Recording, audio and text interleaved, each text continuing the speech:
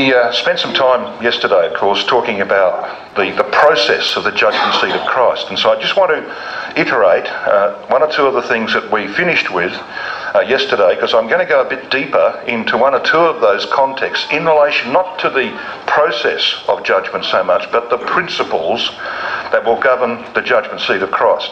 You know, it's one thing to know what is going to happen, and there's a lot revealed about that, of course, in the Word of God. And we can go in with our eyes wide open as to what we can expect. It's another thing to think about the principles that will govern the decisions that will result in our destiny. So we need to look at that aspect of it a little bit deeper today than we did yesterday. So it's not going to be hopefully a long session. It could be a long session because there are many, many scriptures we could use. We could use, for example, Judges chapter 7. I'll watch the time, and if there's any time we might duck into Judges 7. But we're just going to use mainly New Testament passages this morning. So let's just remind ourselves of where we were yesterday. The process of judgment. The angels raising the dead. Contemporary groups before Christ's judgment throne, beginning with the final generation and working back to Adam. And we saw that was the key message of Matthew chapter 20 and the parable of the vineyard. That those of us who come last in the scheme of things will actually make our appearance before Christ first. And he will work from us back to Adam.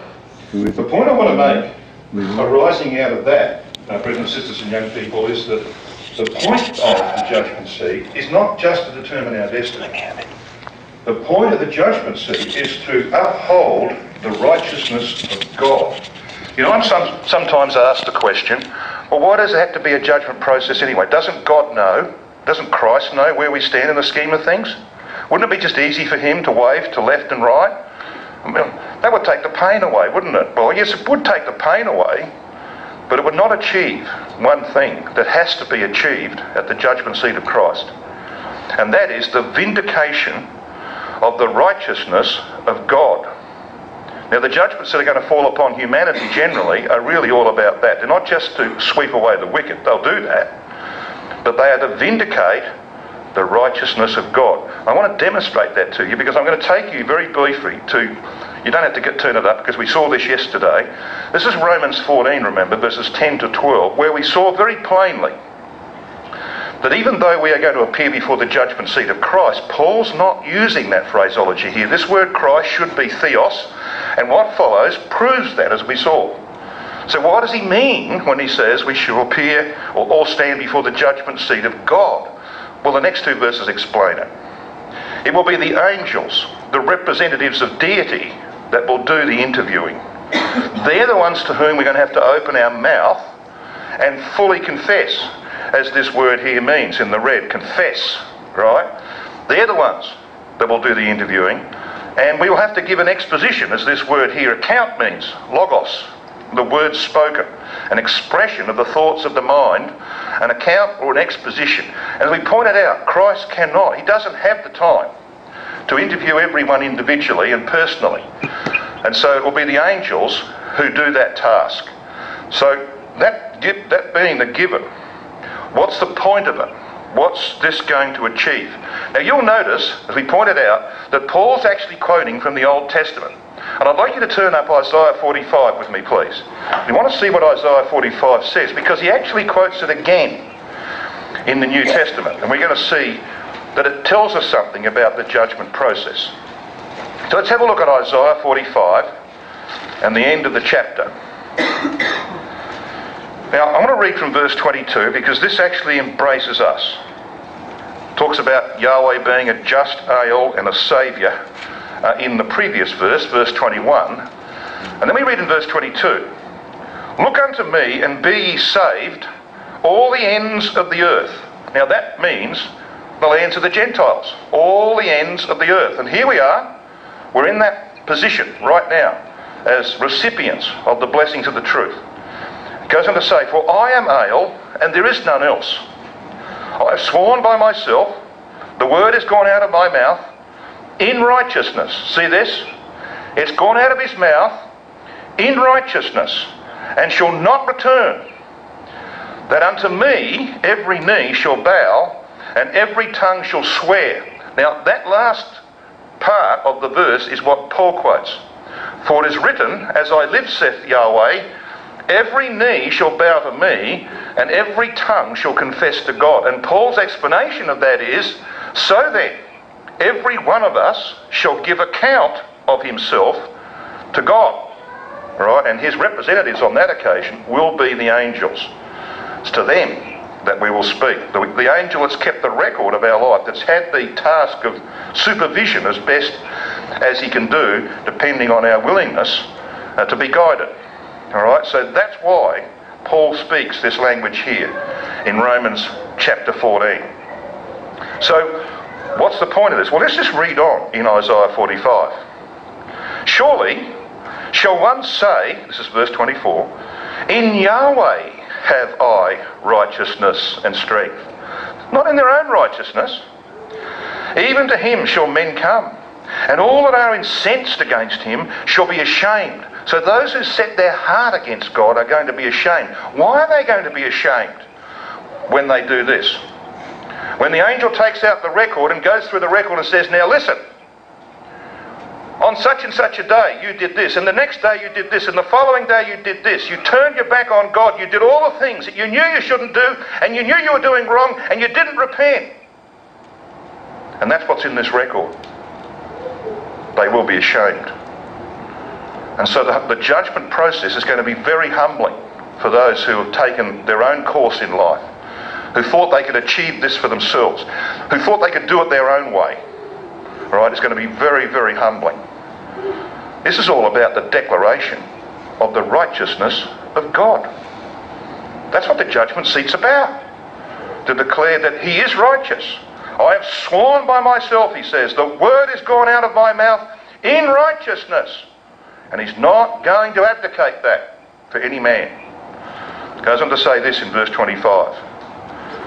In Yahweh shall all the seed of Israel be justified, and shall glory. All right? So I think you can see the point of that. Now I want you to come to Philippians chapter 2.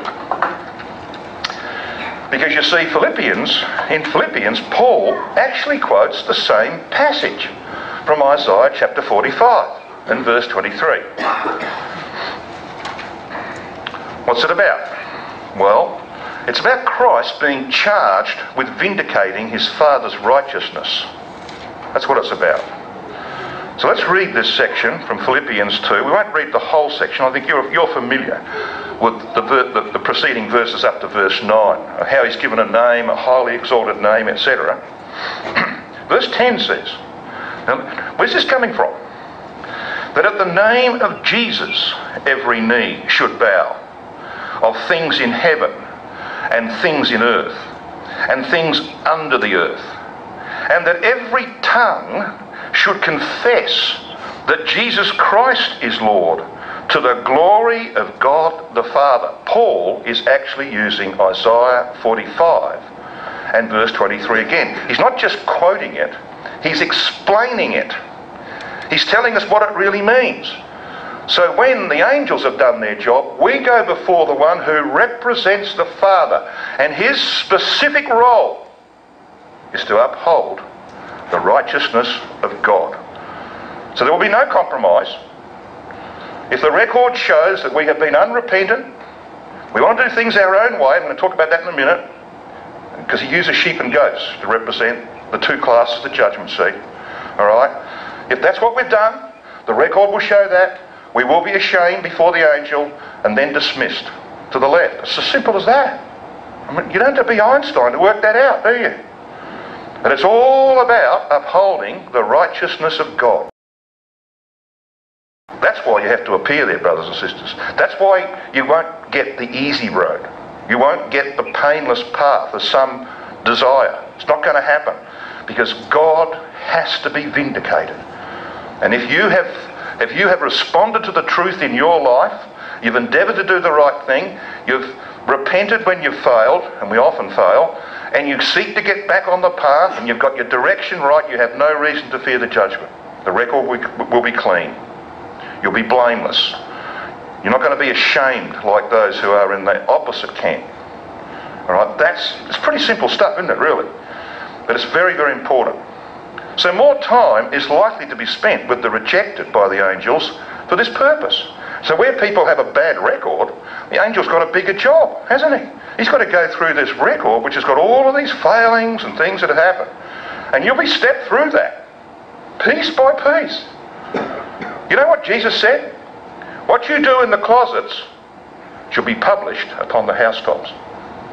All right? That's going to happen when the angels interview and it becomes known in your quarter, standing before Mount Horeb, what the angels talk to you about. It'll become public. Even the righteous will be greatly humbled by the experience. As we said yesterday, Peter says, the righteous will scarcely be saved because it will take, won't it, divine mercy, grace, for any of us to be taken to the right hand. And so Nehemiah, who was conscious of his own failings, dedicated man that he was, a man of prayer and action, kept on saying right throughout the book of Nehemiah, you're familiar with the words, aren't you? Oh Yahweh, remember me for good. So when at night we look back upon the day, brothers and sisters, and we recognise some failings, and maybe don't even recognise failings, and we acknowledge that we are weak creatures and that we have fallen short, that we have missed the mark, and we seek the Father's forgiveness, don't forget the other part. Nehemiah didn't forget the other part. Please, blot out my transgressions, but remember me for good. I mean, there's nothing wrong with that, is there? Remember me for good, he said. Because if you have endeavoured to do good, that's recorded, isn't it? It's been recorded by the angel, and that's not going to be blotted out. Only the sins are blotted out of the record, if you've sought forgiveness for them.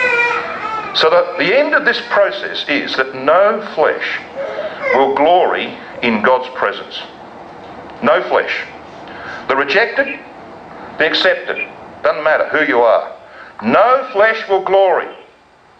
The righteousness of God will be seen to be upheld. And it will start with us. Peter says judgment must begin at the house of God. So what about this process that shows the principles? I want you to come back to Matthew 25 with me. Now we were here yesterday, but we were here mainly for a picture of the judgment seat. I want to make a few comments about this because I'm fully aware of what Brother Thomas says in Eureka about this, and I'm often, approached and don't you recognise what Brother Thomas said? Well, yeah, I do.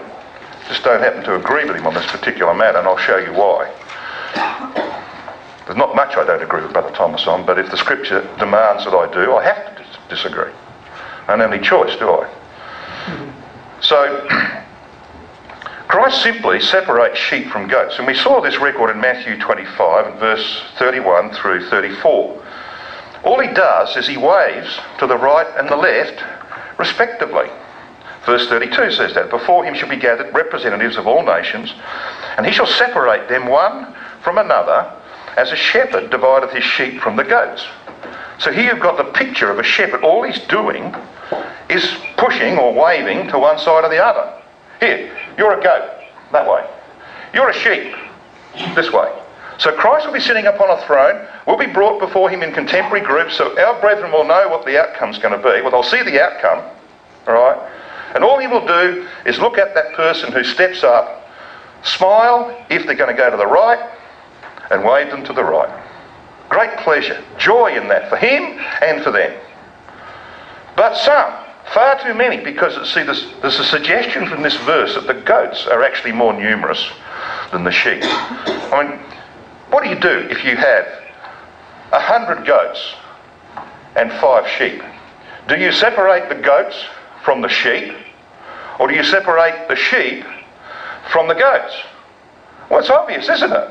Why go to all the labour of picking out 100 goats when you only got 5 sheep?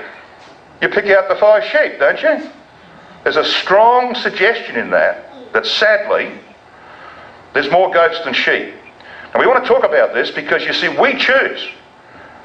It's not that God set a number, this many people will be saved, and sorry about the rest.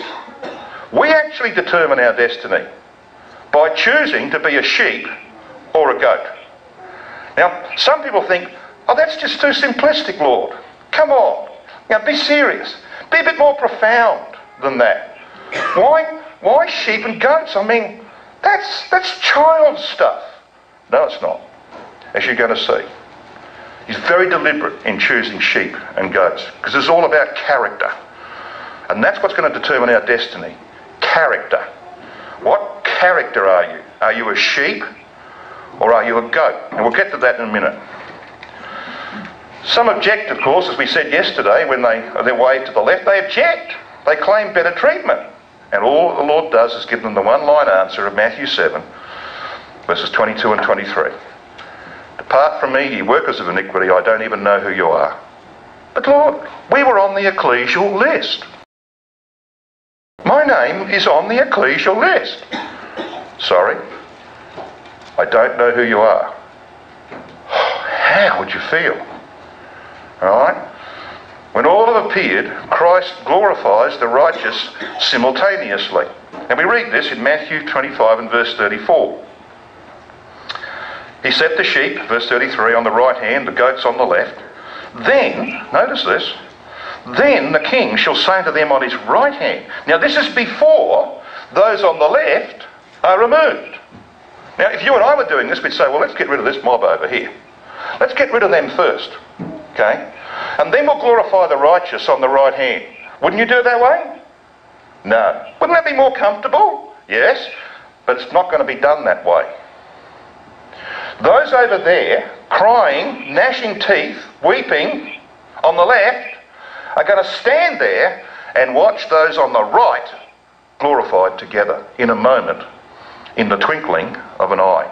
Now, can you imagine if you happen to be on the right amongst this vast company, can you imagine those who are on the right hand standing there when their nature is changed, standing there saying, well, that was a nice sensation? Or can you think that it would be quite different?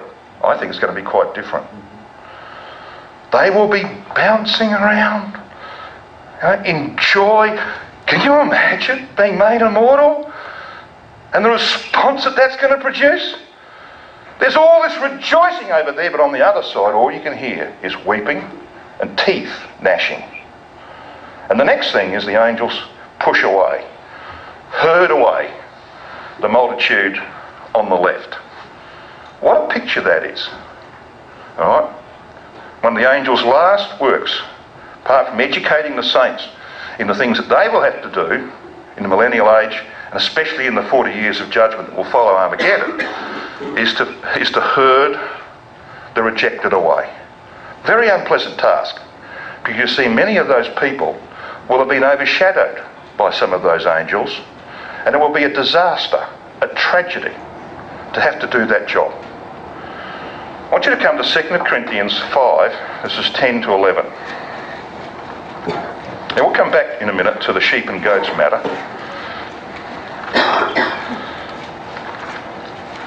But having just talked briefly about a change of nature, let's just see how Paul comments on that in 2 Corinthians 5.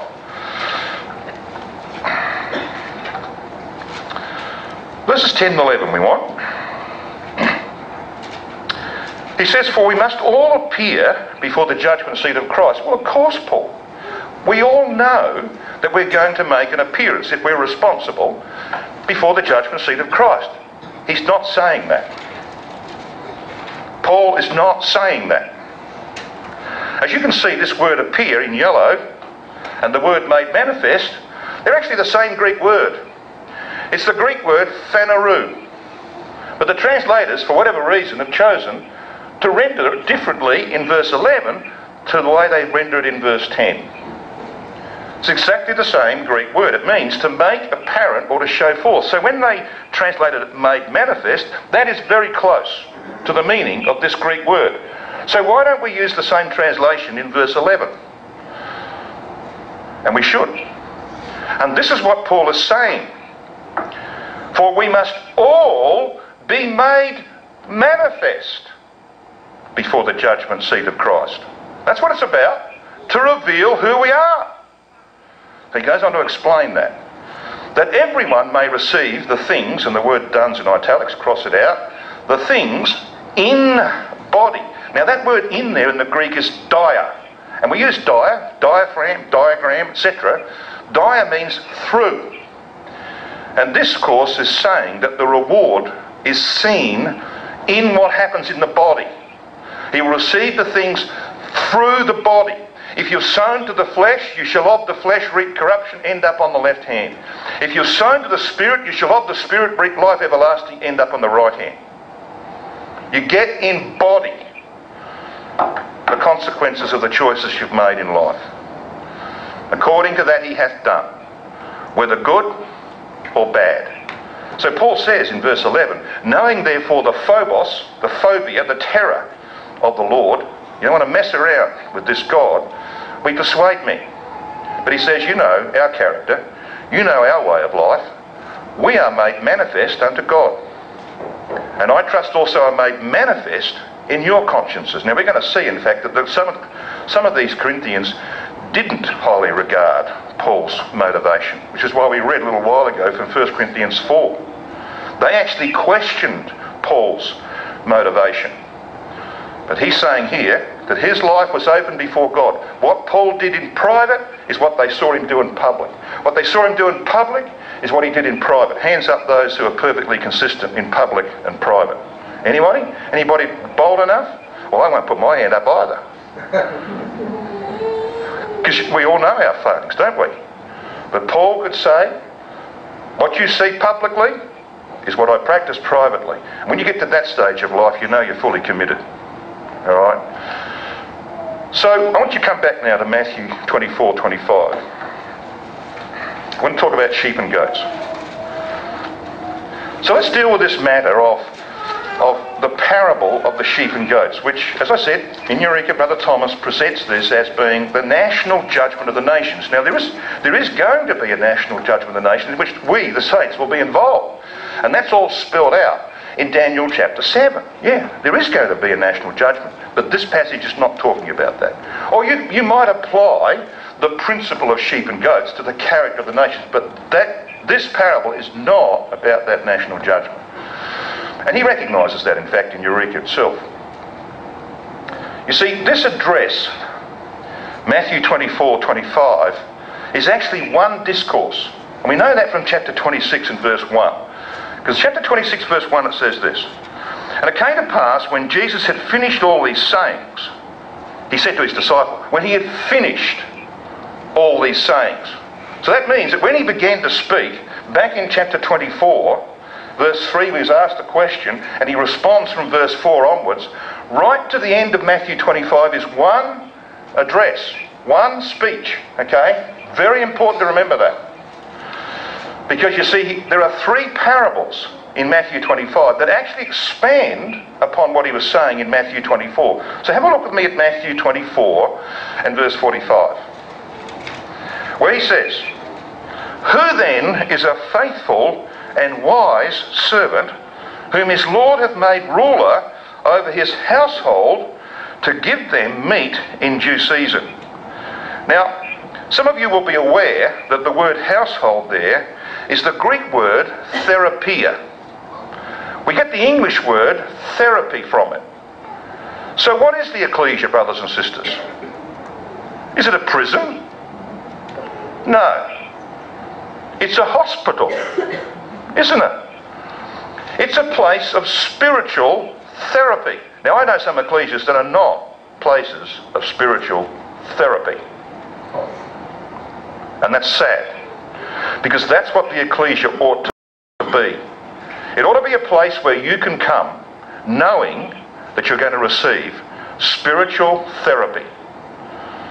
And you should expect that in this place of spiritual therapy there will be faithful stewards. Stewardship. People who do what says at the end of verse 45, who give them their food in due season. And they do that with an open hand. Not the clenched fist of verse 51. Verse 50 and 51. Sorry, verse 48 to 51. Where he talks about the man who clenches his fist and beats and smites his fellow servants, which sometimes happens in the ecclesia. Well, it shouldn't happen. So here we've got the Lord talking about faithfulness and wisdom that leads to good stewardship. And that's what the three parables that follow are all about. So when you come to chapter 25, verses 1 to 13, you have the parable, the well-known parable of the 5 wise and the 5 foolish virgins, the 10 virgins. Now I'm not going to go into that parable, I don't need to, you know it. But you see, what's it about? 4 times you read the word in that parable, wise. You read it in verse 2. 5 of them were wise. In verse 4, but the wise took oil. In verse 8, and the foolish said unto the wise. Verse 9, but the wise answered. Why 4, do you think? Why 4 times? Well, 4 just happens to be the scriptural number for righteousness and God manifestation. That's why the most holy is a perfect cube.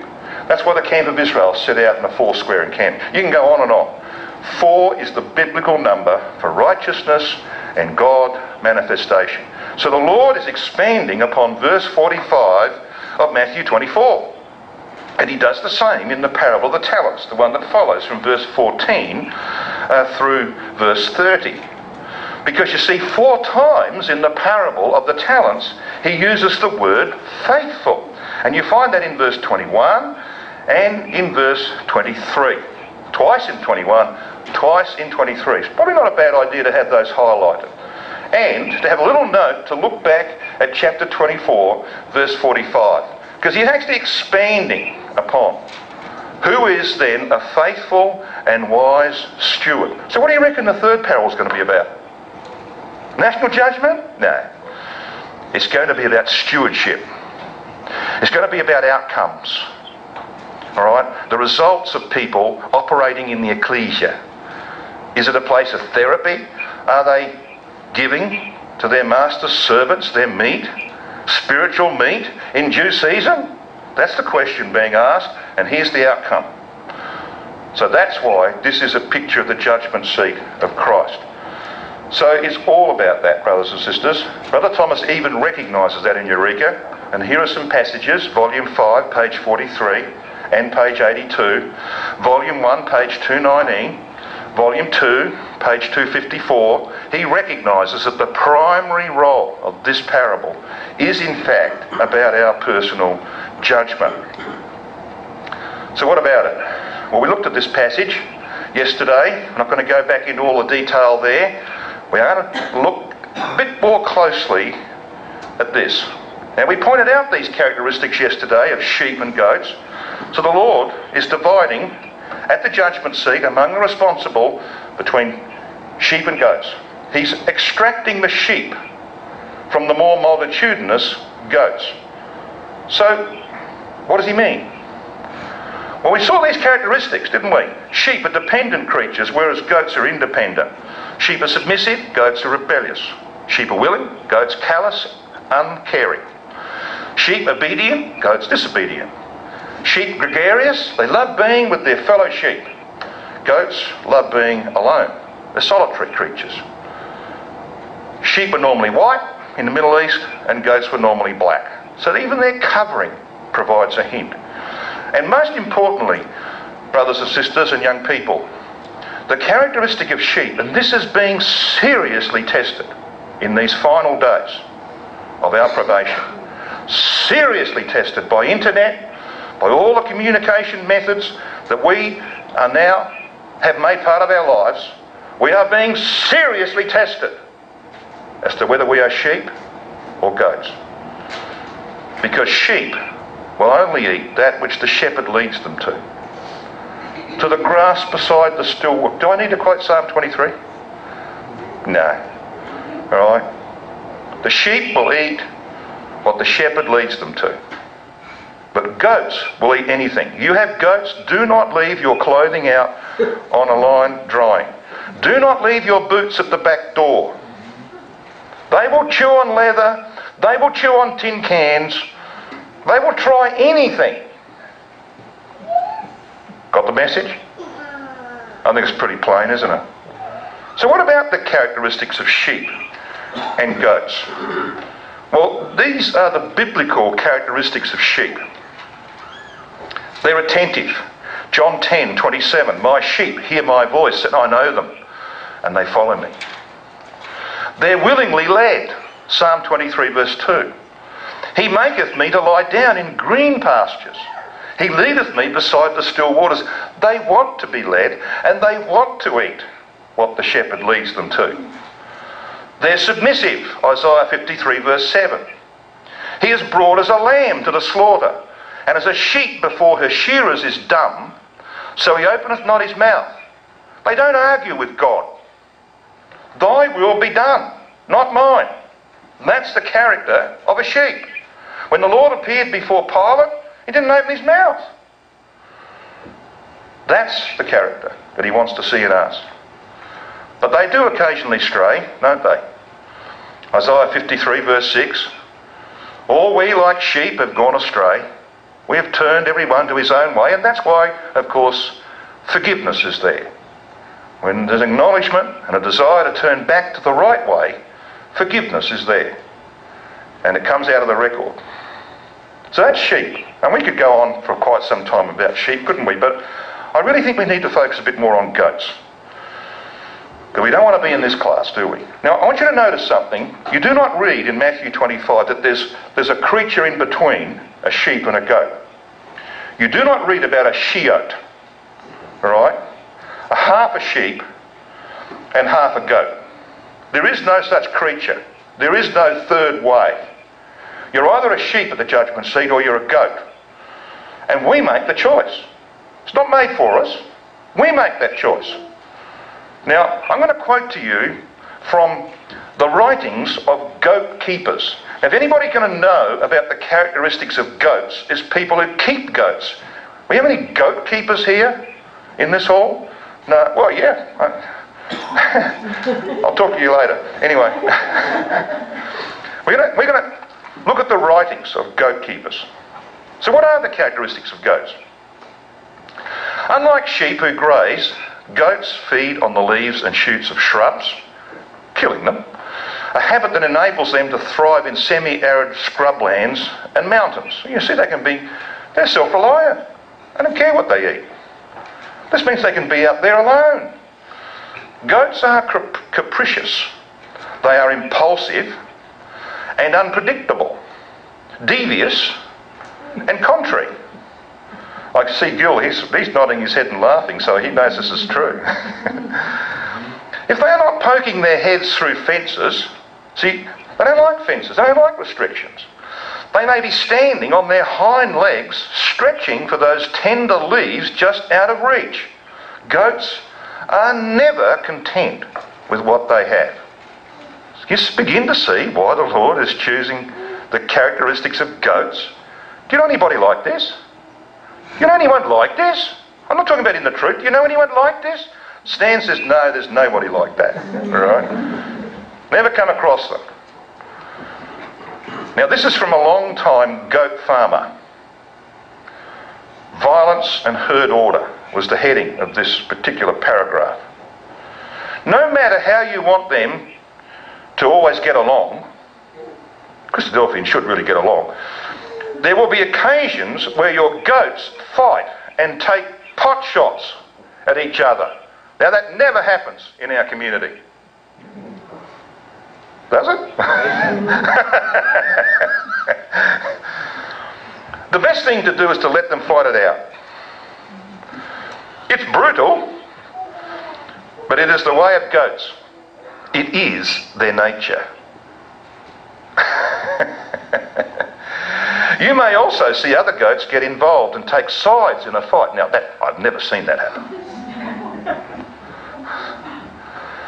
Goats will ram lesser goats for no other reason than just to make sure they know their place. Get out of my way. I'm superior, I'm senior to you. Goats hate restriction. Now, goats are intelligent and playful, but they're impulsive, unpredictable and devious. They are experts in opening gates and squeezing through small gaps because they hate to be confined. Don't you put any ecclesial rules around me. Fences that will handle sheep, cattle and horses will not hold goats. They will work tirelessly to spring themselves from any situation they deem inhibiting. Goats do not push well. If you push them to get them out of your way, they will lean into the push.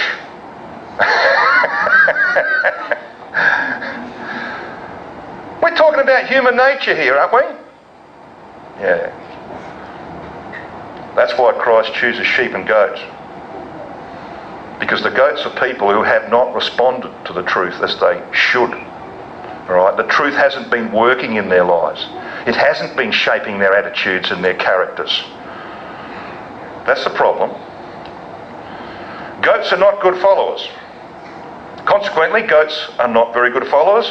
Gregarious behaviour means they love company, is a term that refers to the flocking or herding instinct which is found strongly in sheep, cattle and horses.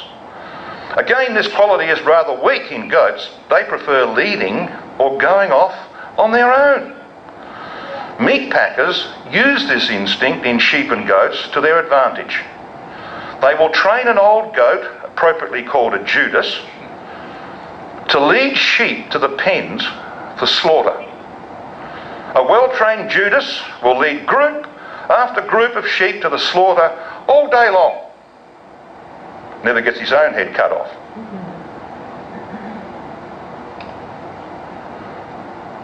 So I ask the question, brothers and sisters, how are we going? And most of us probably say, well, you know, I'm really endeavouring to be a sheep and I want to be a sheep. But most of us will see that every now and then, when human nature gets the better of us, we're goats. All right? So we probably need to think about that. It's simple. Children can understand this, can't they? It's simple, but the things that are most important are often the most simple. Let's have a look at Matthew 25. I want to see what the outcome is here. Matthew 25, and let's have a look at verse 34 again, where he says, "Come ye blessed of my Father, inherit the kingdom prepared for you from the foundation of the world. For I was an hungered, and ye gave me meat." That's stewardship, isn't it? I was hungry, and you gave me meat. That's chapter 24, verse 45. I was thirsty, and ye gave me drink. I was a stranger, and ye took me in. Naked, and ye clothed me. I was sick, and ye visited me. I was in prison, and ye came unto me. Now, of course, there's nothing wrong with doing any of those things literally. And people do those things. But Christ is not emphasising the literal. He's not emphasising the Salvation Army approach to this. You know, you have Salvation Army in this country? You know, these guys who dress up, and men and women dress up, and look like soldiers, you know, military caps on. They know nothing about doctrine, most of them. They're what's called do-gooders. Well, I mean, there's nothing wrong with doing good to all men. We're commanded to do that. But that's all they do. It's not going to lead anywhere. It will not lead anywhere, either for them or the people that they support. It's only a temporary thing. They're not healing the problem. The problem is the problem of human nature. And the only way that that can be healed is the truth. All right? To be in the truth. And they don't offer truth. So what is Christ saying here? Well, there's this quotation you can see in 1 John 4:17. See, they respond. These people on the right hand respond this way. Verse 37. Then shall the righteous answer him, saying, Lord, when saw we thee a hungry and fed thee, or thirsty and gave thee drink? When saw we thee a stranger or naked and clothed thee? When did we see you sick or in prison and came to thee? And the king shall answer and say unto them, Verily I say unto you, inasmuch as ye have done it unto the one of the least of these my brethren, ye have done it unto me. And so John picks this up and he says, you can have confidence at the judgment seat, he says, if you have endeavoured to be like Christ. Because he says, because as he is, so are we in this world. We are trying to be like Christ. But you see, verses 35 to 36 refer to kindnesses that are only those that the Lord could fittingly identify with. And Brother Carter says this, to feed a sick soul may have greater value than feeding a hungry body. to help the spiritually weary may fill a greater need than restoring physical vigour.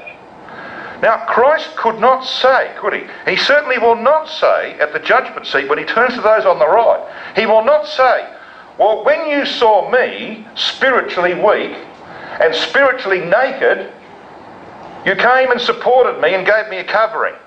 Because he was never spiritually weak. Christ was never, like you and me, spiritually naked. Was he? He wasn't spiritually hungry either, because his Father woke him up every morning and spoke in his ear. Isaiah 50, verse 4. See? He was never thirsty spiritually because he always turned to the Word of God. So he couldn't say that, could he? He has to lower it to the practical, to the things that he was. Because there were times when he was hungry, physically and physically thirsty, and physically naked, so to speak, and did need the support of others. Right? So we've got to raise this to a higher level, because the real value is in helping people spiritually who are in prison, helping people spiritually who are naked. That's a far greater work, because it actually leads somewhere permanent. Verses 40 and 45 provide a contrast. I don't know whether you've noticed this, but you see, I read verse 40. It says this: when Christ is talking to those on his right hand, the righteous, the accepted, who are now immortalised, and they're asking him, well, Lord, when did we see this? Well, when you did it unto me, you did it unto the least of these. He's looking at those on the right, unto the least of these, my brethren. But it's not like that in verse 45. Because when he deals with those on the left, they ask the same question. Well, when saw we? Replies the same way. When you did it not unto one of the least of these, you did it not to me. He drops out some words. Do you notice what they are? Verse 45. Then shall he answer them, saying, this is the ones on the left, verily I say unto you, inasmuch as ye did it not to one of the least of these. Where's the words, my brethren? Weren't many of these people on the ecclesial rolls as Christadelphians, brethren of Christ? Well, yes. But he doesn't call them his brethren, because they're not his brethren anymore. They might have been on the ecclesial roll. That's why he says, depart from me, ye workers of iniquity. I don't even know who you are. You might have been on the arranging board. You might have been a speaker. But if you're on that left hand, you're not his brother. Now it's pretty plain, isn't it? We've got some choices to make, haven't we? I think I know what choice I want to make. I think I'd rather be a sheep. And if you're going to be a sheep, then you are going to set yourself to hearken to the voice of God and the shepherd, and labour until your fingers are worn down to the bone for the spiritual welfare of your fellow sheep. That's what you'll do. And you won't allow goat characteristics, which are natural to our nature, to intrude. Now, I want to finish in 1 Corinthians 4, which we read.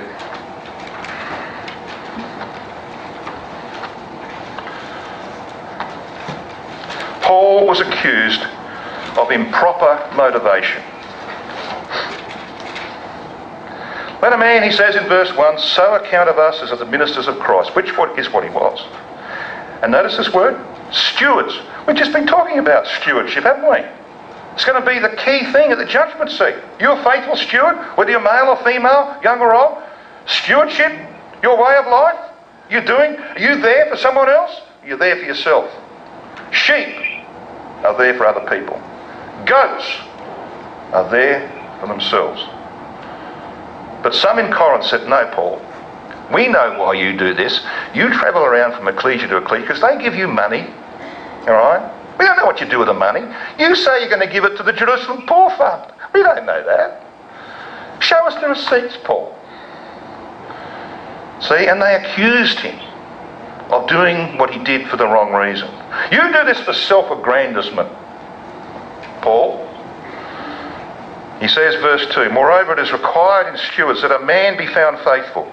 But with me it is a very small thing that I should be judged of you, because they were judging him, or of a man's judgment. Yea, I judge not mine own self.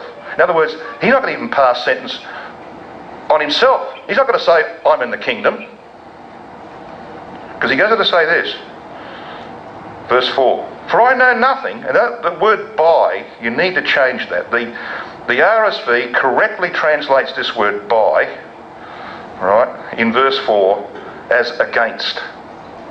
He says, I know nothing against myself, yet I am not hereby justified, because I can deceive myself. But he that judgeth me is the Lord. Therefore, he says, judge nothing before the time. He's not talking, of course, about making the necessary judgments of life and ecclesial life. He's talking about making judgments of whether someone's worthy or unworthy of the kingdom. You can't. I can't do that. Paul couldn't do that. That's got to be left to the judge himself. But then he says this, until the Lord come, who both will bring to light the hidden things of darkness and will make manifest. Now there's our word. There's our word phaneru. To make manifest what he calls the counsels of the hearts. And that word in the Greek, boule, means the will, the determination, the propensity, purpose, design or plan. And I think Weymouth's translation is brilliant, because he translates the phrase this way, and he will disclose the motives. That's what will happen in the judgment seat. Disclose the motives. What is in the engine room of your life? Because it's going to be revealed. The hidden things of darkness will come out at the judgment seat to vindicate the righteousness of God. If at the judgment seat it is found that we have a sheep-like character, that we have devoted ourselves to a narrow course that leads to the kingdom, and we give ourselves for the benefit of other people as best we can within the limitations of our opportunities and our scope and our health, if it's found that we've done that, brothers and sisters and young people, we will be in the kingdom. Providing, of course, we've sought forgiveness for our failings. No question about that. We'll be in the kingdom because our motives will be revealed there as being as pure as they can be, given the nature we bear. What about those whose motivation is not right? It's a sad story. But Paul ends this verse by saying, and then shall every man have praise of God. You people at Corinth, some of you people at Corinth are saying, I'm going around, he says, I'm going around for self-aggrandizement. You think I'm looking for human praise? Well, Paul would have said what I would say, brothers and sisters. Human praise might titillate human pride for a few seconds, but it's empty and vain. There's only one praise that's worth having. The praise of God. And you'll get that when the great shepherd smiles at you and waves you to his right.